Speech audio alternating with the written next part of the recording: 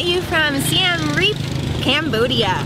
Woo! And I'm also coming back from, coming to you from the back of a Cambodian-style tuk-tuk. So we are heading to a floating village today, and we're gonna take a tour of that, and I am so freaking excited. It looks like it might rain, but I brought a poncho to protect my camera, because I don't care about me, I only care about the camera. Starting from Siem Reap, Kampong Phluk floating village is almost an hour away, but it was a fascinating ride and gave us a real inside peek into the lives of the Cambodian people here. I'm sorry about the shakiness of this footage, but as you can see, some of the roads were really rough to get down. This is a local Cambodian school. They only operate between 7 and 11 a.m. due to the heat and funds. The elementary schools always seem to be way larger than the high schools due to students dropping out to go work. I've heard that the price of this tour sometimes triples during the dry season, since there's no prices listed at the stand where you buy the tickets, which seems a bit shady, and I wouldn't say it's worth a ton of money to see, but that's up to you to judge. And since the ticket stand was pretty far from the actual village, I hope the money goes towards the locals there, but can't assure you that it does. And I wasn't able to find a source on that. If it doesn't, it's not the most ethical. So maybe just watch this video and experience it through us instead. The name of this floating village translates to the Harbor of Tusks. This village sits on a river which leads to the Tonle Sap. It's the largest freshwater lake in Southeast Asia and a huge biodiversity hotspot.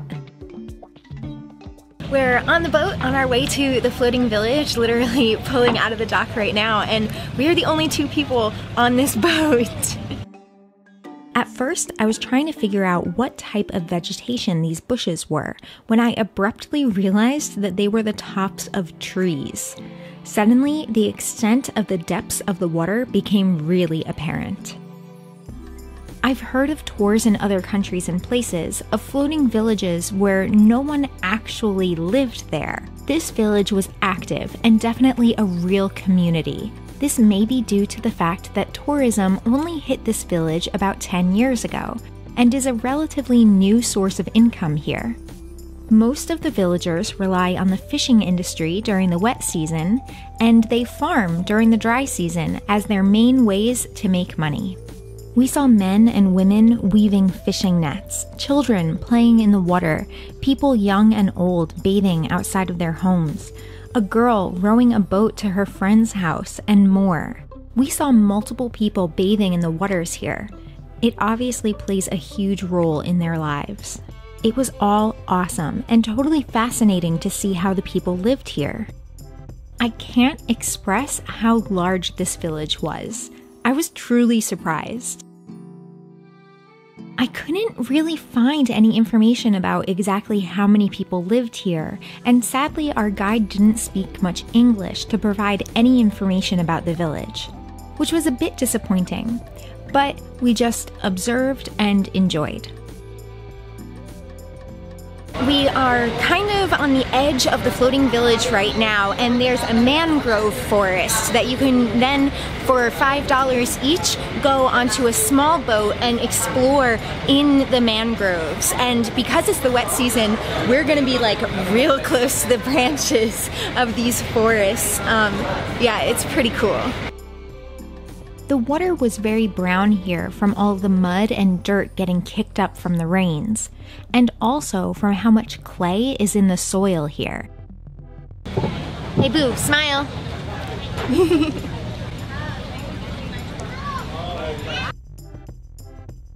Our mangrove guide was a local from the village who didn't speak any English.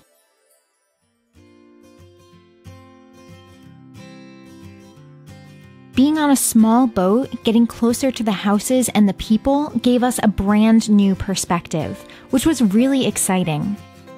It got me wondering what it would be like to teach English in their local school and live in this community.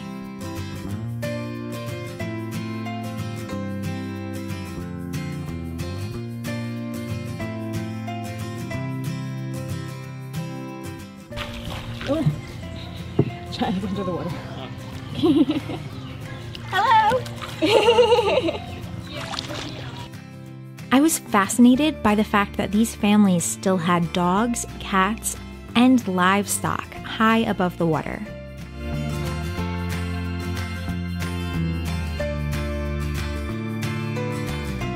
We were really silly and forgot bug spray. I really recommend not forgetting bug spray. Hey, this is Daniel from Barcelona, and so I told him he can be in my video, and now we're gonna go check out some crocodiles. The crocodile farm was located right next to the shop that sold purses, belts, and other things made from the skins of said crocodiles, which was a bit upsetting to me. Also, they allowed you to hold the babies, which I'm never a fan of. Babies should be with their mamas, and not held by strangers being exposed to all sorts of new and exotic bacteria and germs and things like that.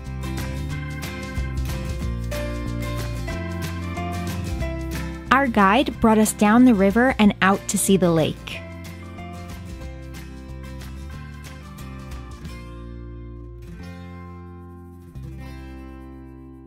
There was also a local temple we were able to visit too.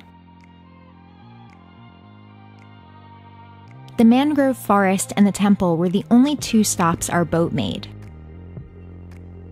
At the temple was a few stray dogs and some monks. The details in the architecture and the colors within the murals were so beautiful.